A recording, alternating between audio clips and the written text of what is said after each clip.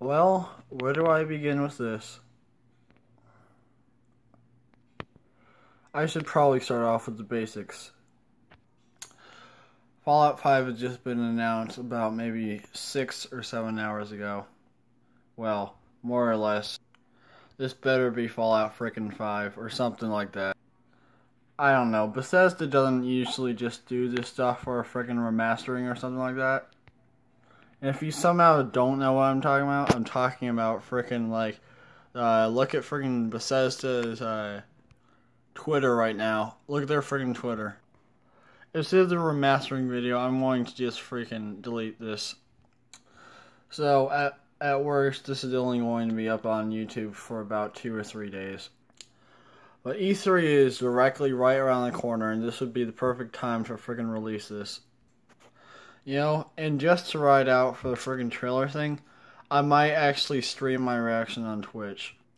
Because, you know, everyone did that for Fallout 4, so why not I do it for Fallout 5? And I guarantee you, people like Maddie or Lone Wonders, everyone's going to be freaking doing it. But this is going to be different. This video I'm going to be predicting 5 possible songs that are going to be in the Fallout 5 trailer, or wherever the heck this game is. Man, it's just weird saying Fallout 5. That just sounds so weird to say. Alright, but enough of that. I'm just going to actually get into it. So, my prediction of the next Fallout 5 trailer songs. Number 1, Fallout Shelter by Dora Alpert. This song was supposed to be in Fallout 4, but at the last second, for unknown reasons to this day that we don't know, was actually cut. Every once in a while on the Fallout 4 Diamond City radio, you can still hear Travis, the radio announcer, saying something about Dora Alpert and the Fallout Shelter there. If you haven't heard it yet, then you might have to actually just check the in-game files and stuff like that. But yeah, what's a better song to do the title? A 1962 classic song about a teenager locking himself inside of a Fallout shelter because his girlfriend dumped him or something like that. But let's move on to the next one. At number 2, we have I'll Get By the Ink Spots. The Ink Spots have been heavily rooted inside the Fallout community since its beginning, the first game, almost 20 years ago. In almost every singular game, the main song has been a song by the Ink Spots. And rightly so. There's never been any apocalyptic band that could ever do anything better than the Ink Spots themselves. So this one here is called I'll Get By, which is a song that's basically about, you know, that you'll get by as long as stuff like that. But it's a major World War II hit, but as well, it actually has like the same sort of stuff you'd find in the Fallout community. Hence, It's All Over But the Crying, or I Don't Want to Set the World on Fire. And that's all I have to say on this one, so on to the next piece. Number 3, Blue Sky. Almost 100% not going to be by Jesse Crawford, but most likely by the Ella Fitzgerald version.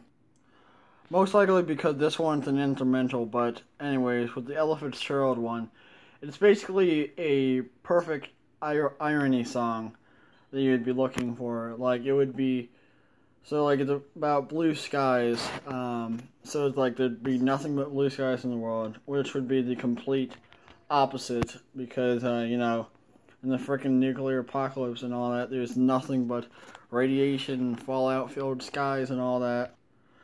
I could very well see this song being played over the either the radio or in the intro whatsoever, but definitely not by this version, not by this person either.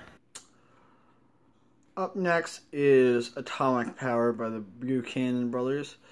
This is actually pretty far off, and I don't actually get this one on there, but I'm putting this one in for the Atomic section.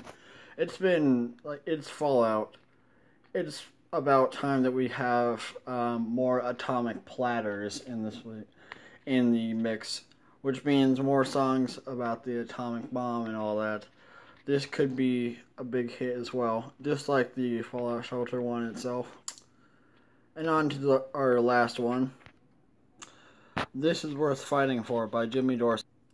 I could not think of a better song for the lore and stuff like that. This is worth fighting for. Just basically talking about that, no, I'm not going to stand for this stuff. I'm going to fight back. Typical Americanism right there. Americanism, is that a word? But yeah, in the Fallout world, there's so much stuff having to do with communists and all that. So fighting against them, that's most likely going to be part of this as well. As well as that Jimmy Dorsey was really big in New York, and everyone's thinking it's going to be in New York this time. So yeah, I just want to be safe with that. But yeah, that's about it. But yeah, that's about the list there. Now, knowing this is Bethesda, they're probably going to go for stuff that's even more obscure than this. I've tried to make an obscure list that's like still popular songs, but still obscure. But then, again, this could be completely off. But I don't care what's going to be for the trailer, as long as it's just the friggin' music like they've always been doing. So who knows, my predictions may be right, may be completely wrong. Most likely the latter. Almost definitely not the former at all. But we'll see. Time will tell.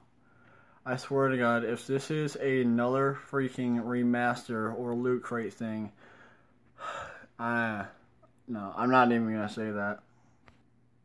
But who knows? Maybe this might get into like another trailer for like later. Like this maybe in a later trailer or something like that as well, or maybe any of these songs could get into the game. But that's about it. Steve Porter signing off. See you guys later.